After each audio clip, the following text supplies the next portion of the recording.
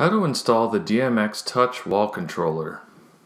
You can pair this wall mount controller with a wireless receiver, which offers wireless connection to the controller, and is good for small installations where the controller is close to the receiver. See our video on how to set up a wireless RGB installation to find out more. But for use where a range beyond 30 feet is required, we recommend a DMX solution. DMX Control is a great option for bigger color-changing light installations. When you use a DMX decoder with this wall-mount DMX controller hardwired to it, the lights can be up to 300 feet from the controller. Installation is just a few easy steps. First, connect the tape light to the decoder. Connect the voltage wire from the tape light to the V+ terminal on the decoder. The rest of the wires connect to the negative terminals. Then connect the red wire to the red negative terminal, then the green wire to the green negative terminal, and the blue wire to the blue negative terminal. If you're installing RGB tape, you're done. If you're installing RGBW tape, you have one more wire, which you connect to the white negative terminal. Now we'll connect the controller to the decoder. The DMX Touch wall controller is Alloy's go-to option for DMX control. There are two models. One has 3 scenes. A scene is a saved color or color pattern setting. And one has 3 zones to control different areas of one room or multiple rooms independently.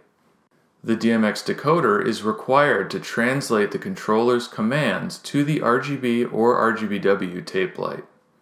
For this installation, you will also need the RJ45 splice cable and the RJ45 coupler. Both are sold separately. First, connect the RJ45 splice cable to the wall mount controller. The orange and white wire goes to the D+ terminal on the controller. The orange wire goes to the D- terminal. And the brown and white wires, both wires, go to the ground terminal on the controller. Then plug the splice cable into the RJ45 coupler. Now you can plug a Cat5 Ethernet cable trimmed to the required length into the coupler and into the decoder. Alternatively, you can plug a Cat5 cable into the decoder and run that cable all the way back to the controller. You just trim off the blue and green wires and connect as shown. Now connect each decoder to a 24-volt non-dimmable constant voltage power supply.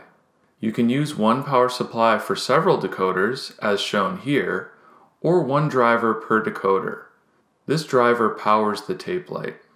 Now connect the controller to its own power supply, or wire it to the same power supply used to power the lights if it is close enough to wire conveniently.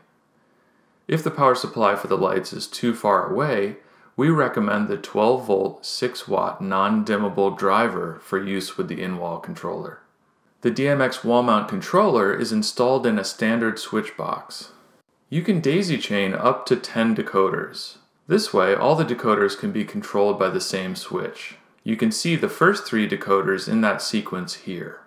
Remember, the number of zones you can program is determined by the controller. Our in-wall controller supports 3 zones. If you require more zones, we also carry a Wi-Fi controller hub for controlling up to 8 zones independently. Now you just program the decoders. Press and hold the first button until the display digits flash. Let's say you're setting up 3 zones. Assign the first decoder to zone 1 by entering 001. Assign the second zone to 005. And the third zone to 009. If you're creating additional zones, assign the decoders according to the list shown here. If you're using the scenes model, which has only one zone, or to synchronize all the DMX decoders, set them all to 001. If hardwiring from the wall controller to the first decoder presents a challenge, going wireless with a Wireless DMX Receiver is a great solution. The wall controller connects wirelessly to the Wireless DMX Receiver, which is then hardwired to the decoder.